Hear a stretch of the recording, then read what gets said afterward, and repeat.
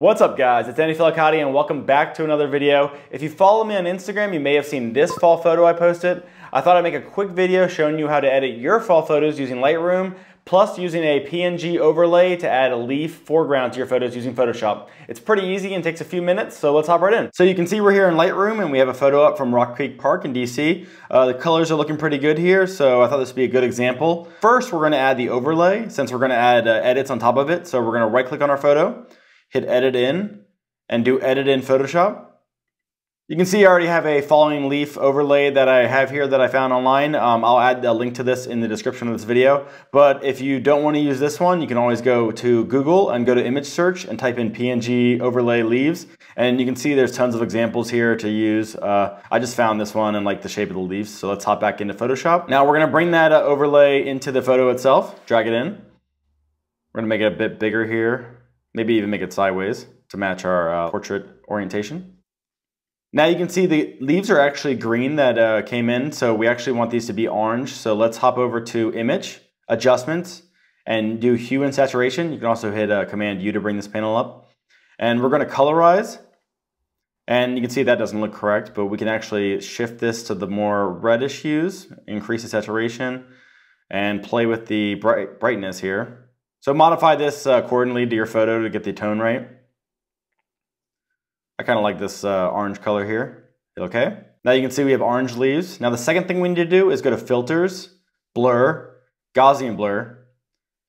So we're going to increase the blur because you can see they're kind of in focus and that doesn't look correct in the context of the photo. So we're going to increase the blur here. I think around 60 here looks good. Hit OK. So these are the quick edits that we just did. And if there's a leaf in a position that you don't want to be there, you can actually create a mask down here, this little button here. And you have a white palette of a mask. So we'll go to our black color here, go to our brush, and you can actually just brush out whatever leaves you don't want. And that's it. You have some leaves on your photo, as simple as that. Now it looks kind of off right now, but once we get the colors more aligned to the leaves that we've added, it'll look a little better. So let's save the image. After saving, the image will be brought back into Lightroom automatically. So you can see we already have an image here. So the first thing I like to do is hit Tone and hit Auto. I think the Auto feature in Lightroom is actually really great. I'll bring up the shadows a little more and bring down the highlights a little more. And the most important thing for our color shifting that we're going to do here is the HSL area. You can see there's hue, saturation, luminance. The first thing you're going to do is shift the hues of your yellows and greens. So you can see that like instantly makes it look like a fall photo. And you know, you can make it green, of course, if you want. Make sure to definitely play with the values. I'm going to make this more on the negative side. And the green hue, we're going to change that to be more orange. So now everything's looking orange and congruent together. You can also play with the saturation. The oranges here, let me get the oranges up a little bit. The yellows. Maybe leave it as it was. And the luminance will actually change the brightness of each color. So, you know, if you want it to be really bright yellow, bright orange, things like that. I think I just like the way it's at currently. I'll just leave it as is. So now I'm actually going to shift the color temperature of this photo to more of an orange side. So that might look a little off to you, and that's because elements that aren't actually orange are appearing orange because we changed the color temperature. So let's bring this down a little bit. So what I like to do here is actually use the brush tool, bring the color temperature over a little bit to the blues, and then we'll paint onto our bridge here.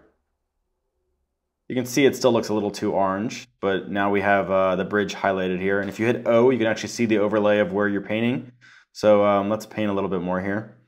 And I'm using the auto mask feature here. This will actually select contextually where it should pick the colors, so you can see it's kind of picking the bridge for you instead of the trees around it. But I'll go back through and make it more exact. Also pick this rock here, so we don't want that to be orange. And hit O again to hide the overlay. And you can change the brightness. I like to bring up the brightness a little bit, so let's bump that up a little bit. Saturation, we'll do a negative saturation. I think like negative 60 looks pretty good. So let's delete that overlay and I can show you how it looks.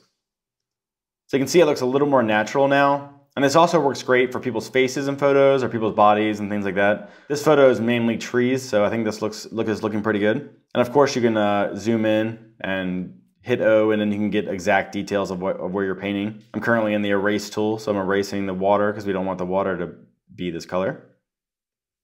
And you can see it before and after.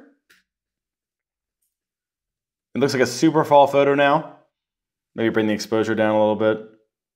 Shadows, play with the blacks. I also like to bring up in the tone curve, I like to bring up the bottom part. So if you hold Option, you can actually lock up a few points in here like this, and then you can bring up the bottom area, and it kind of makes that little area gray. You can see the gray area now. And of course, we're going to crop the photo for Instagram, 4x5. And of course, you can use the brush also to make the water different colors. This was kind of brown because of the rushing water that was going by, but you can also use this to make the water blue if you want, or any kind of color you want. And I also like using the color area here. You can actually pick colors to overlay the area with. This actually takes a little finessing to make it look natural. So here's the before and after. And it's as easy as that. You've made your fall photos look super orange and fall-y, and we have the leaves in the foreground. And if you're more experimental, you can even try adding more leaf overlays and making them smaller scale and changing the Gaussian blur amount, and then it'll give more depth to your photo because you can add like different layers of them.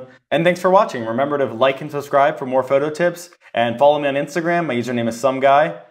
So yeah, real quick, if you have any other questions or things like that, feel free to leave them in the comments down below. And if you use my editing guide, feel free to tag me on Instagram or on Twitter, and I'll take a look at your photos.